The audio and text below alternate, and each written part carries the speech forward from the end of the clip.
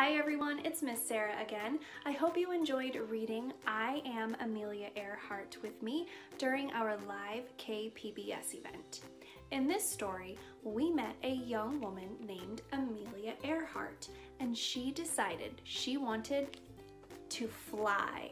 She became the first woman to fly across the Atlantic Ocean, and she broke many different flying records. When people tried to stop her, it just made her work harder, and she never gave up on her dreams. In the activity today, we are going to be creating our own airplanes, just like the one Amelia flew in the story. But we're going to make ours out of materials you might have around your house. So let's take a look at what we'll need. To create your airplane, you will need an empty plastic water bottle or soda bottle, some colored paper. I'm going to be making mine yellow like Amelia's plane from the story. Some cardboard from a cereal box or a shipping box. You'll need a pair of scissors and some tape or some glue to put it all together.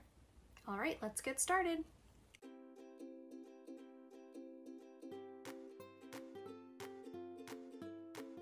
Step 1, wrap your plastic bottle with a piece of paper.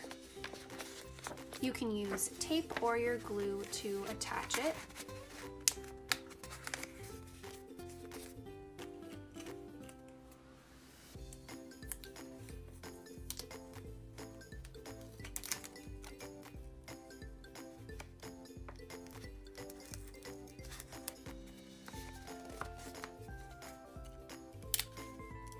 Step 2, carefully cut wing shapes and the tail or the rudder of your plane from a piece of cardboard.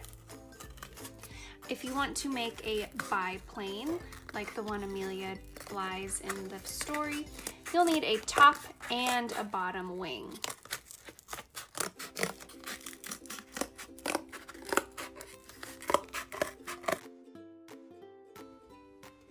Step 3, attach all your cardboard pieces to the body of your plane.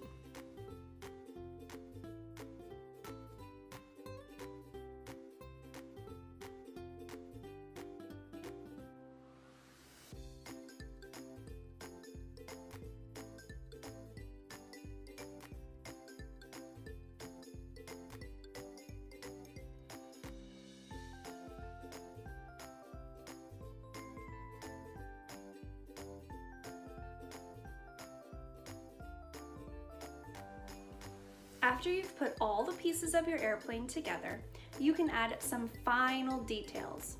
I decided to add a couple wheels to the bottom of my airplane, and I can't wait to see the details you will put on yours. Thanks so much for crafting with me today, and tune in tomorrow, September 25th at 10 a.m. for our virtual Fun Animal Friday.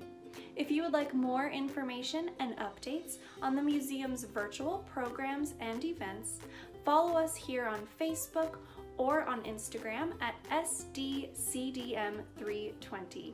I hope you'll join us again. Bye everyone!